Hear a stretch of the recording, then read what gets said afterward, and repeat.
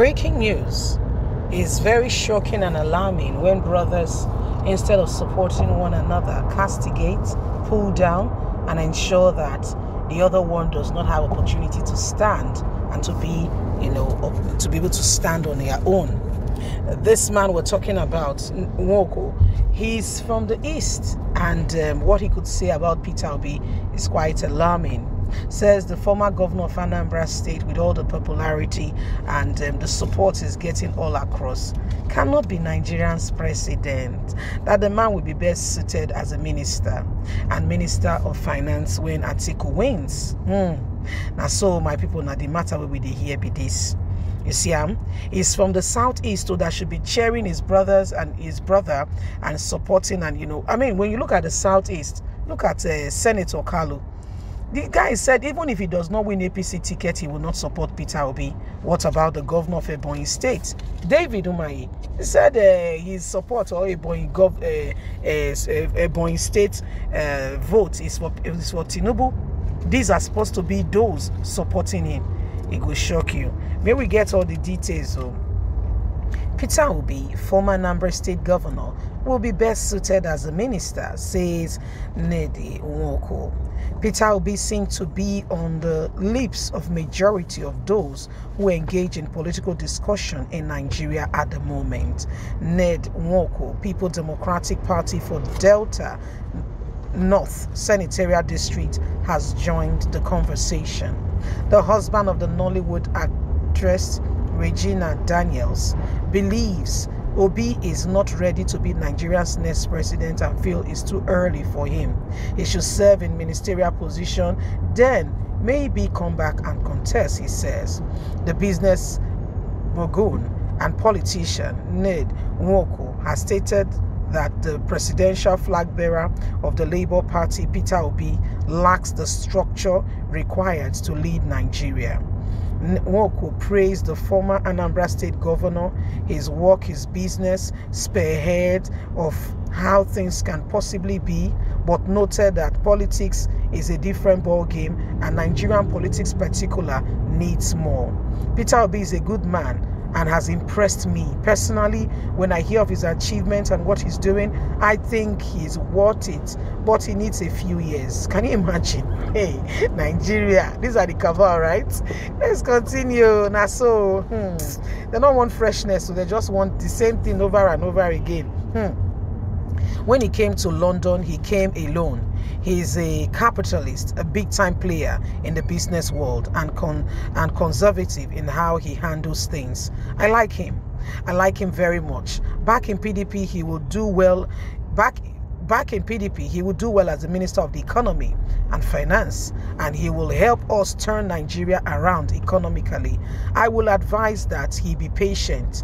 Labour Party does not have the structure to win, but they have a super and a support base. They have a popular candidate that has brought the party to limelight all of a sudden. Yes, Peter Obi is that man, but cannot be president because he does not have the structure.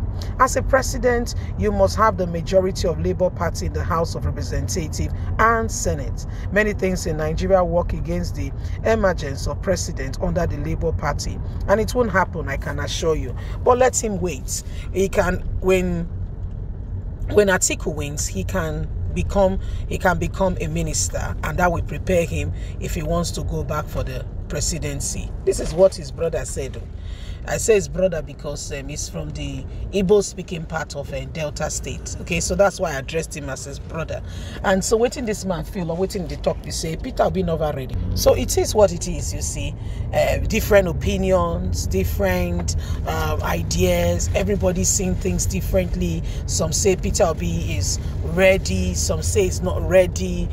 Everybody different opinion, different perspectives. You see, different opinion, different perspectives. So, which one do we take? Which one do we pick and choose? However it is, so my wonderful people, it is important that we begin to look at things critically, make up our minds to vote.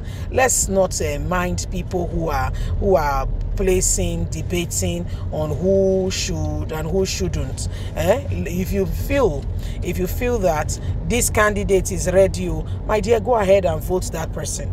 If you feel that candidate is ready, please go ahead and vote such an individual. If Peter Obi is your choice, vote for him. But you cannot vote for him without a PVC, can you? No. So go and get yours ready.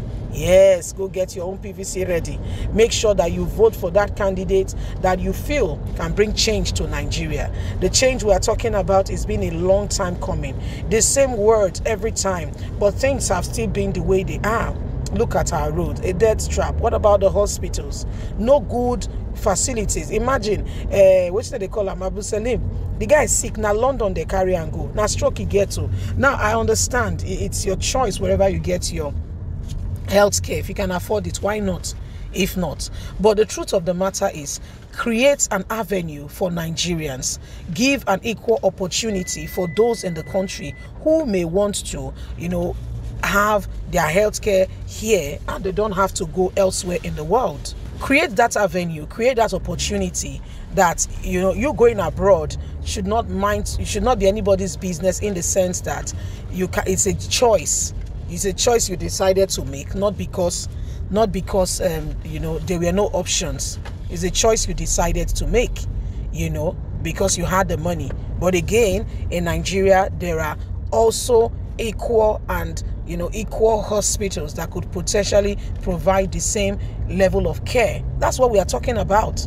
Create the enabling environment for the people. The same enabling environment. Don't put Nigerians in tight corners and then you are going to look after yourself. It's called selfishness in the highest order, but that's what our politicians display, and nobody particularly is calling them out to say, this thing you're doing, this choice you have made is wrong.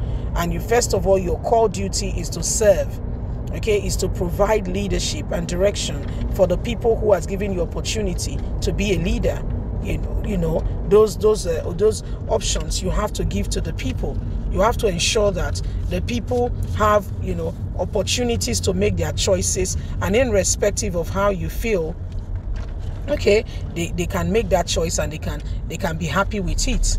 You see, Labour Party all of a sudden, I never really paid attention to Labour Party until Peter Obi joined.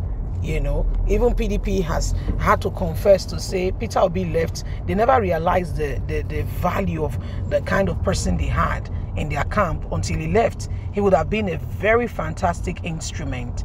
One that could have brought a lot of popularity and support for their party, but they missed a good opportunity.